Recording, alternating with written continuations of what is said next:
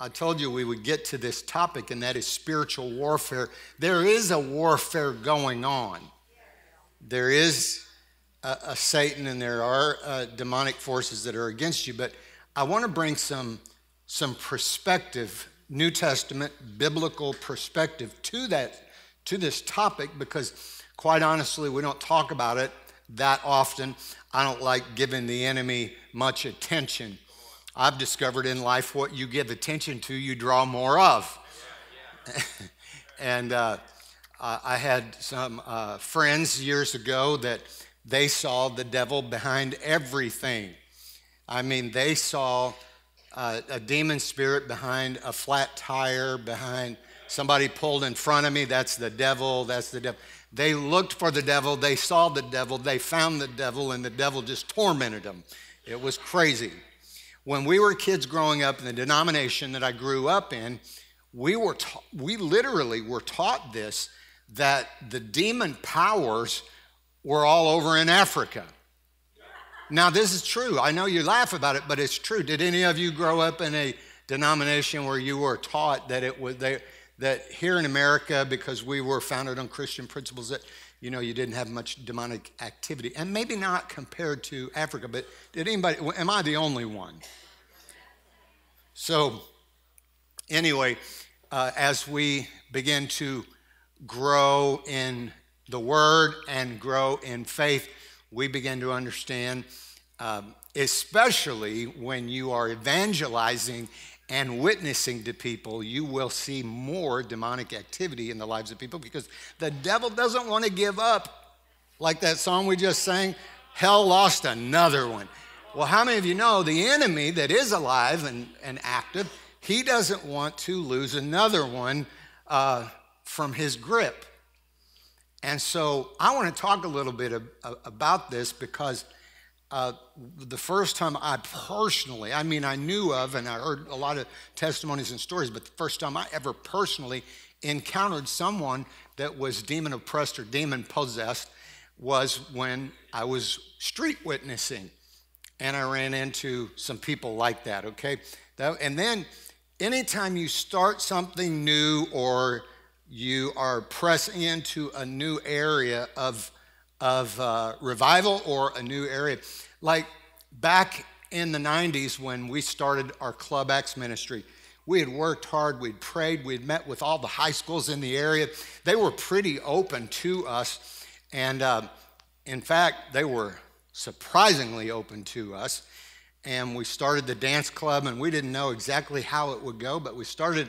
And the very first night, we had a spotlight. We thought we'd be happy if we had 150, 200 kids, but there wasn't even enough room. This building wasn't built yet, and there wasn't even enough room to get them in the door. We had estimated over 2,000 kids, young people, show up, but the first one that showed up was a demon-possessed guy. And it wasn't borderline demon possession.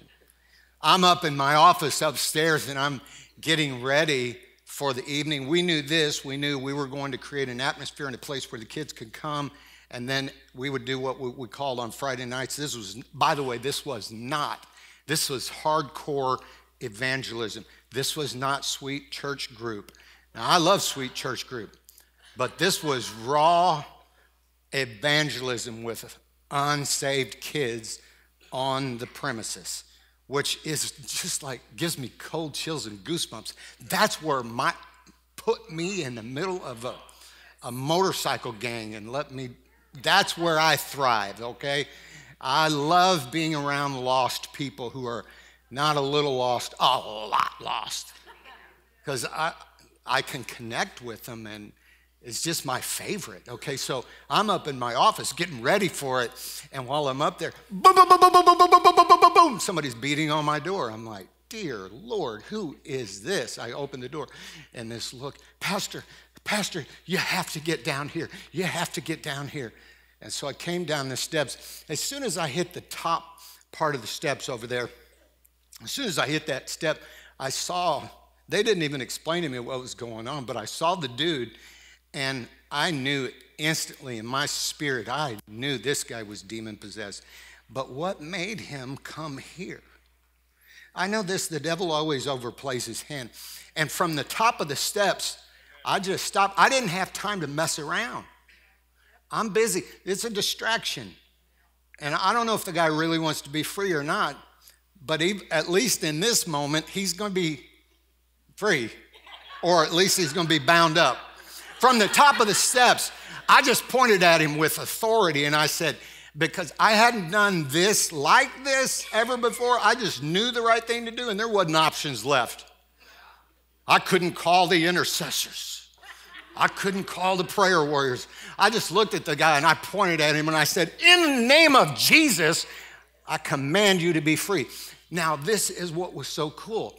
We hadn't let the young people in the building yet. They're all at the windows. They're seeing this guy and they're thinking, what a freak. The guy was manifesting. And he's there, and all the kids are at the window, and their faces are pressed against the windows, and they're all looking in. And when I said, in the name of Jesus, I said it with authority, and I wasn't being mean to the guy, I'm being mean to the devil. And I took authority, and I said, in the name of Jesus, I command you to leave this man alone. Well, what was so weird, I had never experienced this before, the guy flew back about 10 or 15 feet. He hit the glass windows with his back. Boom! It was like someone punched him in the gut. And I know this is weird, but this is true.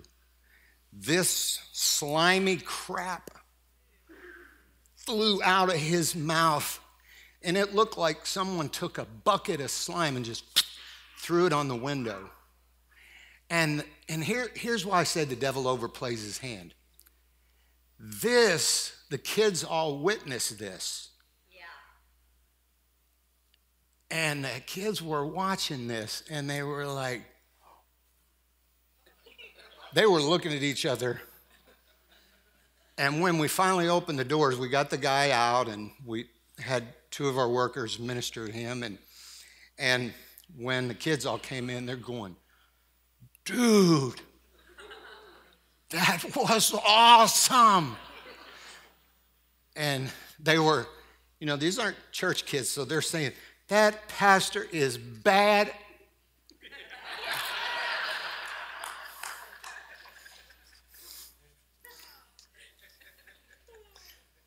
The devil overplays his hand, and he wants you to be afraid or to be intimidated.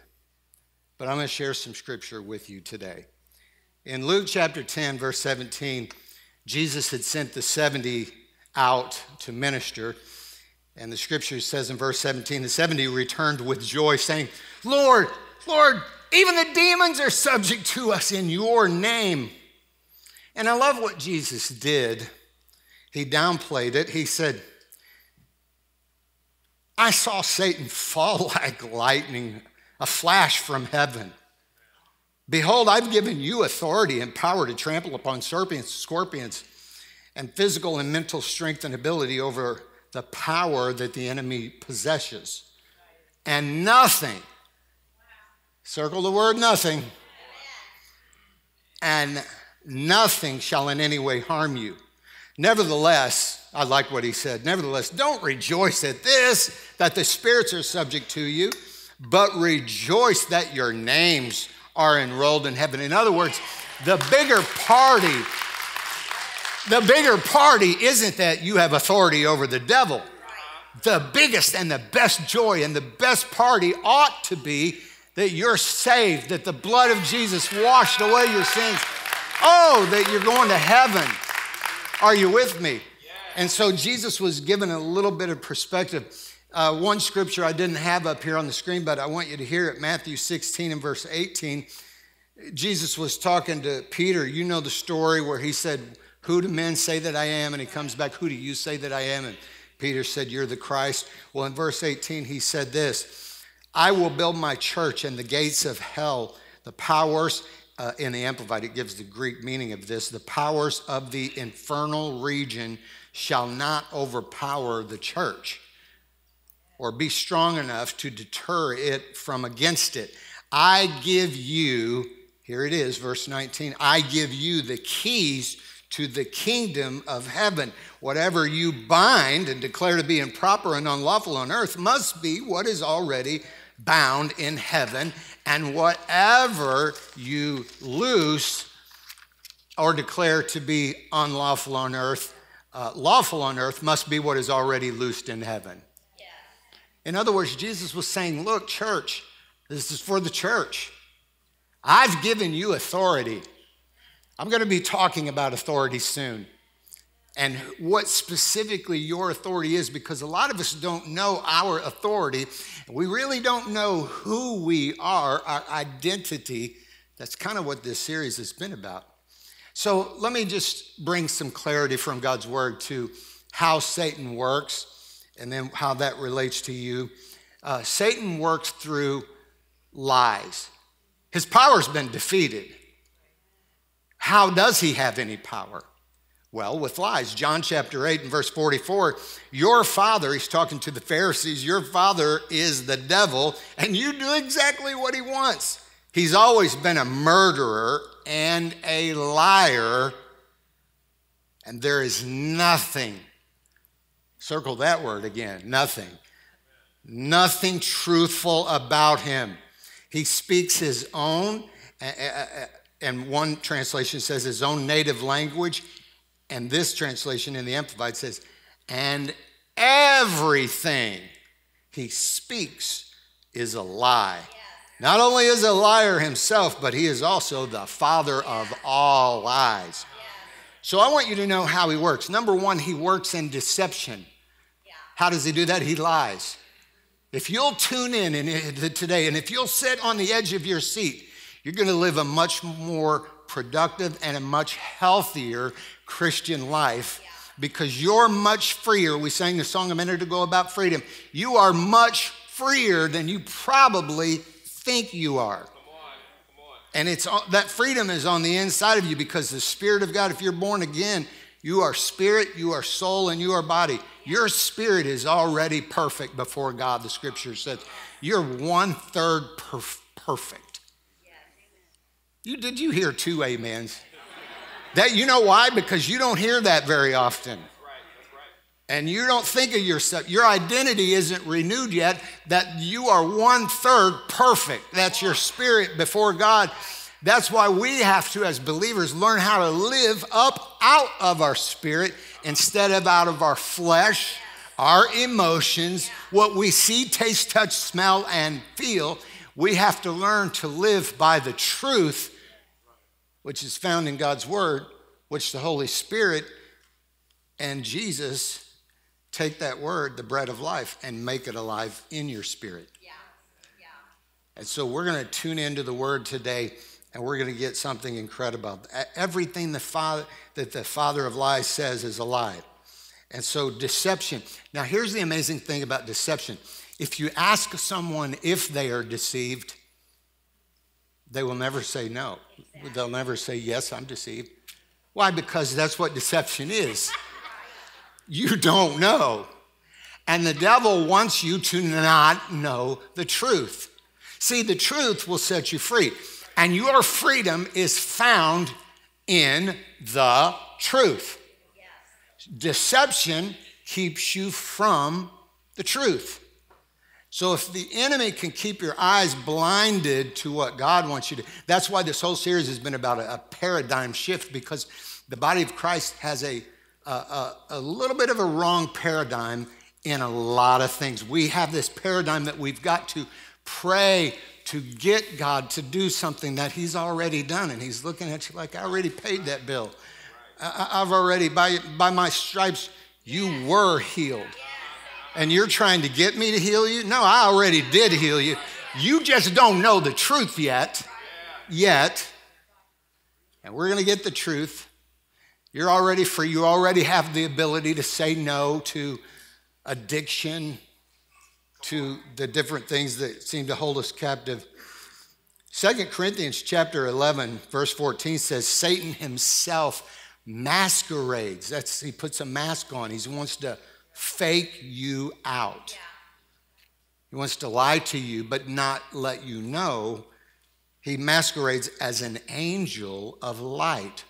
Oh, this is a good thing when it's a lie. And then, so the enemy works in the realm of deception, lies that come to your mind. He also can work through others in your sphere of influence through lying to them and knowing that oftentimes other people have influence into your life. And so when you sense that you're in a battle with someone, it's not really the person, it's not flesh and blood that you're battling. It is the influence of a lie that someone is believing. Here's the question I want to ask you, and you don't have to answer it right now, but you can think about this maybe later today. Who are you empowering? Are you empowering the Spirit of God to do more, to be bigger? Or are you listening to a lie that maybe seems like truth, and in listening, you're empowering the enemy? Because really, I'll show you by Scripture in just a second, the power of the enemy has been defeated. And the only power that he really has is the power that you give him. Yes. The power that you give him by a wrong belief system. 1 Peter chapter 5, verse 6, therefore, here's how you defeat the enemy. You humble yourself. In other words, you get the identity that God says you are. If God says you're an overcomer, well, by golly, you might not feel like one. You might go to the mirror and say, I don't look like one. I don't smell like one. But if the word says you are, humility comes up under the authority of what the word says, not what you feel or think. Are you with me so far? Humble yourself, demote yourself in your own estimation under the hand of God, that in due time you may be exalted. Cast the whole of your care, all of your anxiety, all of your worry, all of your concern, watch this part, once and for all on him. For he cares affectionately about you. Watching, be well balanced, temperate, sober of mind, vigilant, and cautious at all times. Here's why. For the enemy of yours, the devil, roams around like a roaring lion in fierce hunger, seeking someone to seize upon and devour. Verse 9, withstand him and be firm in the faith against his onslaught, rooted, established, strong, immovable, determined. That's what you and I are supposed to do. Knowing that the same identical suffering are appointed to your brothers in the whole body of Christ throughout the world. Yes. What is that saying?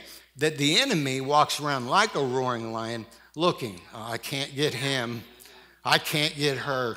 I can't get her. I can't get him. I can't get that one. Why? Because you know who you are. And because the lies, you're not succumb to the lies. You're not open to the lies. But he's looking and he's going, oh, right back in the back.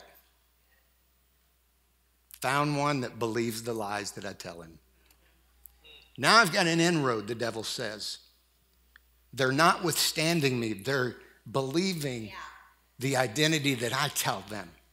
They're insecure. They're anxious. They're worried. They've bought into the lie. I can go snatch them. And I want you to know the enemy doesn't have that power unless you give it to him. Don't believe his lie. Cast that stuff. Someone may be saying, well, it seems like the devil has power. Yeah, he wants you to believe that. This is what happened to me after church last Sunday. I'm coming home, and between my wife and myself, 3 cars pulled out in front of her. One pickup truck pulled over, almost hit me as it pulled over. Stuff flew out of the bed. I'm talking big, heavy stuff flew out of the bed of this pickup truck, landed in front of me. I'm swerving all over the road. I'm watching cars behind me swerve all over. And it sure seemed like the devil had power. You ever had one of those days where the tire's flat?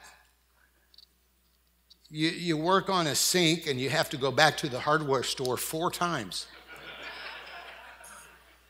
Now, that seems like the devil has power. Are you with me, somebody? It's like I am at the hardware store and I'm saying, I'm going to get everything I need on this trip until I get home and realize the screw is a different type of screw. None of my tools fit that one. And I go back again and I get it and find out I bought one that's too short, and then I go back again. Okay, so it seems like the devil has power in those times to frustrate you, to aggravate you. And I don't know how all that works, but I know this. If you're still breathing and you're still alive, at the end of the day, your family's still here, and Jesus is still sitting on the throne. How many of you know he's still on the throne? Then you got the victory. He does not have power over you. He's trying to steal your joy with circumstances. And I don't know how involved he can get in circumstances. However, you're not under circumstances. Your joy is not succumb to how peaceful your life is. The peace from your heart addresses the issues of life. So that when things are crazy around you, the peace on the inside brings peace in the middle of the storm. Jesus got aggravated with his disciples and said, why did you wake me up? I'm in the bottom of this boat. I am sleeping. You should have addressed this storm. Amen? So let me share with you a few things that do open the door. You can open the door to the enemy. One, the first one I mentioned already, lies, deception. Feelings can lie to you. Emotions can lie to you. You've had it happen. You misunderstand or you misread or you miscalculate a circumstance or a situation that brings feelings, that brings emotions. They are real feelings. I'm not denying your feelings. I am not denying your emotions. But circumstances happen. You've got those feelings. Maturity, and that's what this message is about, is maturity, growing up. Learning how to, in the face of the lie that you know to be a lie. I know that's not true. People do love you, right? They do. And let me just tell you this. The enemy will lie to you, trying to deceive you, and he'll use emotions and he'll use deception to bring you to a position to get you to embrace the lie of the enemy. Yeah. The worst kind of way to open the door is to live in a state of insecurity. I talk about insecurity a lot because it is a tool of the devil. Insecurity comes from not knowing who you are in Christ. When you know who you are in Christ, you really get to a place of, I don't care. You don't care what people say. You don't care what people do. You don't care what they think. It's like me blowing my nose in front of you last week. I don't care. I love you, and I'm sorry you had to see it. But I'm not going to stop preaching because I had to stop in the middle of the message and blow snot. Please forgive me, but guess what? I am who I am. And I am not going to let the devil say to me, boy, that's so embarrassing. Amen? Amen. The worst thing you could do is embrace insecurity. The best thing you can do is discover who you are in Christ. That's the best thing you can do. Here's two other things that do open the door. The other one is fear. So lies, deception, insecurity, inordinate insecurity. Everybody's overcoming some insecurity, but I'm talking about inordinate insecurity that comes from not knowing who you are. Yeah. You don't know your identity. But fear is another big one. The enemy will use fear. I watched it, Christian people all through the COVID. Now, I understand I'm not getting on anybody, but I saw Christian people some people behaved in a spirit of fear. I'm your shepherd. I'm your pastor. I can't just let that go without talking and saying, hey guys, look, I know it's real. I know people are dying from it, but here's what I want you to know. You have a covenant. Psalms 91 is a covenant. And I challenge you to stand on your covenant. I'm not after you, and I'm not mad at you, and I'm not correcting you in the sense that, I'm not spanking you on purpose. If you're getting spankings, it's the Holy Spirit spanking you, not me. All right, but I watch people embrace fear that should know better. Now, when the enemy lies to you and tries to bring fear into your household or into your life, it is our responsibility as believers to stand in faith. This is why this doesn't happen overnight. We're all at different places of faith. But I do encourage you, don't quit growing in the faith. Study the word, meditate the word, confess the word over your life, read the word over your life, declare it over your children, over your household, and make it a habit.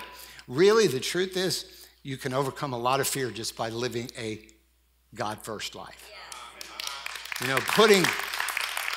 Putting God first in every area of your life, doing that. And then the fourth thing that does open the door for the enemy to work in your life is blatant rebellion. Now, we all struggle with a little bit of sin in our life. We all struggle with, I wish I wouldn't have done that. We have regrets. But I'm talking about where you snub your nose toward the word. The word says these things, and you go, I know it says that, but when you use the but, you know what I'm saying? And so 1 Corinthians 10:13 says, no temptation, trial regarding to it as enticement to sin, no matter how it comes or where it leads, has overtaken you or laid hold of you that is not common to man. Everybody's dealing with the same type of trials. It says, no temptation or no trials come to you that is beyond human resistance, and that is not adjusted and belongs to human experience, such as a man can bear. But God is faithful to his word, everybody, and his compassionate nature, and he can be trusted not to let you be tempted and tried and assailed beyond your ability and strength to resist the power to endure. But with temptation, he always, circle the word always, he always provides a way out. Let me just tell you, Satan, I want to say this strong, I want you to know this, Satan is defeated. The Satan of the Old Testament is not the Satan of the New Testament. When Jesus went to that cross and rose from that grave, Satan is a defeated foe, and your authority as a believer is totally different than the Old Testament saints. Don't try to compare one to the other. John 16:33, this is Jesus. He said, I've told you all these things so that you may have perfect peace and confidence. In the world, you will have tribulation, trials, and distress, and frustration. But be of good cheer, take courage, be confident, certain, undaunted. For, watch what Jesus said, for I've overcome the world and I've deprived it of its power to harm you, and I have conquered it for you. The devil is defeated.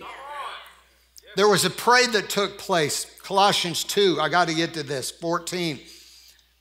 It says, he canceled the unfavorable record of our debt with its binding rules and did away with them completely by nailing it to the cross. And on the cross, Christ freed himself from the power of the spiritual rulers and authorities. And watch this part. This is the good news. And he made a public spectacle of them by leading them as captive in his victory procession. Amen. There's a paradigm shift. Here it is. The paradigm shift is this. The devil is already defeated. And this parade that Paul talks about was a Roman tradition that when the Romans would go in, historically, you can study this, when the Romans would go into an enemy territory, they would defeat the enemy. They would get the king of that territory. They would cut their big toes off, both feet. They would cut their thumbs off of their right hand and their left hand. And they would take and strip them completely naked. And by the way, when you read this in some translations, it says Satan was completely stripped naked before the universe. And all the demons saw and all the angels saw the work that Christ did. And there was a parade that took place. And here's the parade. With no thumbs, why did they cut the thumbs off? Because that king could never set an example of holding a shield and saying, we will fight again. Try that without a thumb. And his toes, he could never run at full speed again. And so, and his nakedness was to shame him and saying, you are nothing. Yeah. And when Jesus did the work at the cross, see, Satan overplays his hand. Did you see what that said? On that cross, he bound all the debt that was held against you and all the rules that were binding, you know, the rules of the law. They were completely nailed to the cross. Yes. And on that cross, Christ freed himself from the power of the spiritual rulers and authorities, and he made a public spectacle by leading them as captive. One says a captive train through heaven. When Jesus came up out of that grave on Easter, he said, you follow me, Satan. Naked, stripped, defeated, powerless, and he's parading him through. So when the devil tells you you're going down, you'd say, oh, you are not lying to me that way. You got to get a little bit of attitude. It's spiritual. The violent take the violent by force. You need to have a little bit of an attitude that says, Satan, you ain't lying to me. You're not lying to my family. You are not having any more.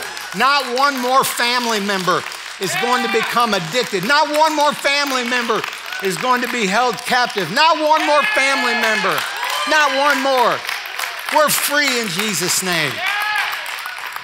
Are you with me? So let me give you a little, just before we close up today, I've got more, but I'm going to have to come back next week. Will you let me come back next week? Here's a little bit of a paradigm shift. For example, we think oftentimes, an example has been set in the modern day prayer movement, that you have to go into a region and send forth the intercessors to bind the strong man in an area. There are regions where the enemy is more powerful in a neighborhood or in a city or a community. You know, you can look at some of the cities in America today where the enemy has a stronghold in that area. But here's the misconception, the paradigm shift. The enemy wants you to think that we have to send in intercessors. How many of you know the Bible is where we should get our example? Not from the philosophies of men, the Bible. Here's the thing. Paul would go into some demonically driven cities, and never one time in the book of Acts, and never one time in the apostles, in the epistles, did Paul ever say, send forth the intercessors? Not one. Not one. Intercessory prayer in the New Testament is different than intercessory prayer in the Old Testament. The Old Testament was pleading with God. Oh God, I call on you, God. Like you got to motivate God. New Testament intercession is you coming in between. By the way, Jesus is the great intercessor. He's the mediator between men, between all men. And that might challenge some people who have grown up with that mindset, like, oh, I thought we were always supposed to send the intercessors in. Intercessory prayer is good, but it's not what it used to be in the Old Testament. Intercessory prayer today is you standing on behalf of someone else and praying the word and speaking the word over them. I'm declaring what you declare, God, about my children, about my spouse, about my cousins, about my coworkers. I'm declaring it. They are saved in Jesus' name. They're getting saved. They're full of joy. They're living free, interceding before them. Are you with me? Okay, so I could go longer on that one. Here's the other one that is a big misunderstanding, and that is the deliverance ministry. There are people today who have called themselves to the deliverance ministry. There was a book written in the 70s that is still kind of a little bit of a popular book, but it was full of all of these formulas. That the problem with these formulas for deliverance is they're not in the Bible. One day we had a windstorm over here, and our plastic letters from the wind blew off and fell, and so they cracked when they hit the asphalt. And we got a ladder. I was there when we did it. We got a ladder and we glued those letters back together. But the problem was you could see the glue from the letters where we glued them together. We had Flaky McMasterson. I'm sorry. Flaky McMasterson attended our church at that time, and she saw demons everywhere. She came in and she pulled me aside and she says, Pastor, the witches and the warlocks and the demon spirits in the community have cast a spell upon us. And I said, what are you talking about? What happened? And she escorted me out the front door and she pointed up to the sign and she said, now, the only way for us to overcome this kind of demonic is you have to get rubber gloves that come to the elbow. You have to get in some type of concoction of vinegar and all this other stuff. I said, that sounds like witchcraft, what you're doing. I mean, it had a mixture of all this stuff. And I said, can you stop for just a second? I'll do what you said to do if you can show me scripture and verse. And she couldn't do it, but because I knew that wasn't in there. But where did she get that? She got that from this book on deliverance. Listen, deliverance in the New Testament is never mentioned in the New Testament as a ministry. It happens as a byproduct of bringing Jesus to people. You deliver people as they receive Christ and as you're teaching. People get delivered, yes, but it's not a ministry where you turn it into a whole thing and all you do is look for deliverance and then you fill out a 45-page form. This is happening right now. Right now. You go in, you fill out a 45-page form, you set an appointment, you come back 2 weeks to a month later, you do 4 or 5 counseling sessions, and then you get a bucket. True story. You have to puke in the bucket or you weren't delivered. That stuff is real. I mean, people are teaching that. The problem is that's not in the Bible. If you throw up, you may throw up, but it ain't because it's in the Bible. Amen? Are you with me? How do you defeat the enemy? This is the last verse I'm going to share with you today. I'm going to come back next week and share more. Here's how you defeat the enemy. John 8, verse 32. You shall know, K-N-O-W, know the truth, and the truth will set you free. So watch this. When Paul went into an area, he didn't say, pray that the demonic powers would be bound and be defeated. Here's what he said. Pray that I would speak the truth. Pray for me. Pray. You know how to pray for your pastor? Pray for me that I'll speak the truth boldly. Pray for me that I won't back off, that I won't water it down. Pray for me that I won't be a sissy Christian. Pray for me that I'll address the lies of the evil one with the truth of God's word. In Jesus' name. Are you with me so far? Amen. I want you to